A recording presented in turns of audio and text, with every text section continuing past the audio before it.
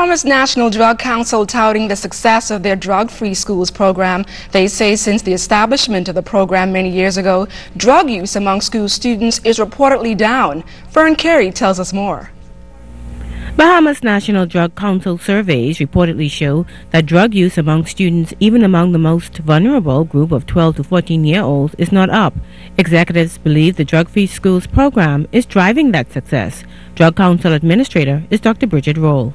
While we don't have actual numbers, and I would really not want to give actual numbers, we have not seen an increase per se in drug usage among youngsters. The numbers have been pretty steady.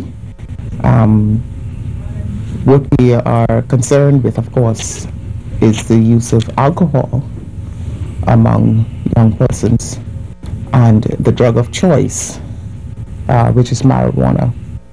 Finance Officer Paul Williams believes schools and the wider community are playing a major role in the fight against drugs.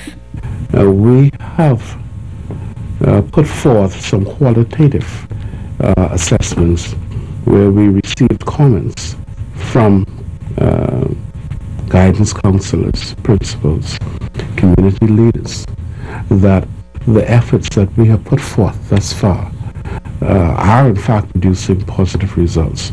The random samplings did not include all students, so officials continue to strongly urge parents and guardians to assist in arresting an alarming trend where children as young as 9 are being exposed to drugs and alcohol.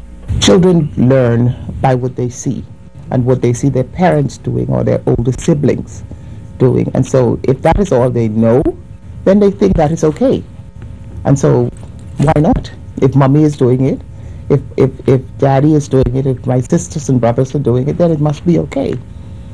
But we have to tell them that it's not okay.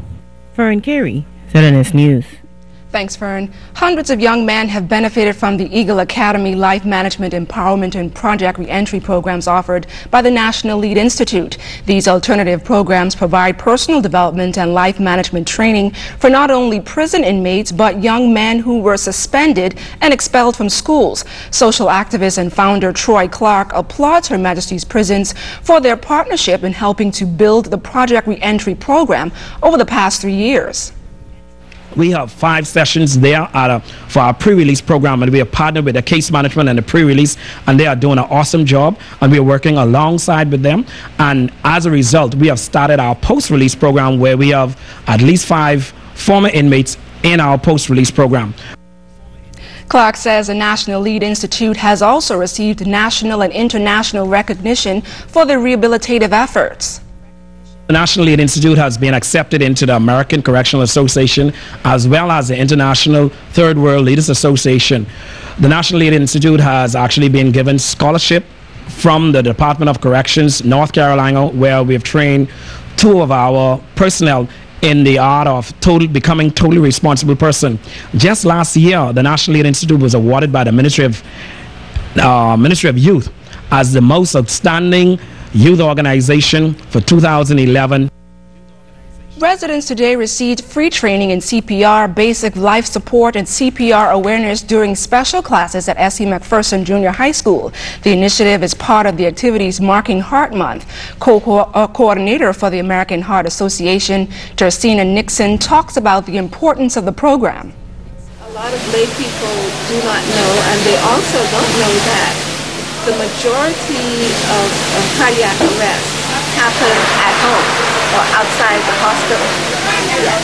And because of that, the more people we can teach about the life-saving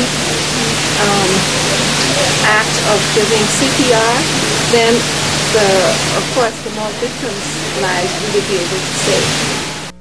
Teacher Abigail Rolls says the initiative is timely.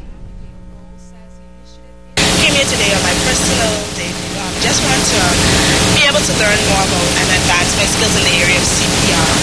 And also I feel as if that is very beneficial for us as present and upcoming teachers to be able to assist our class that we have and also those in the communities in cases of emergency.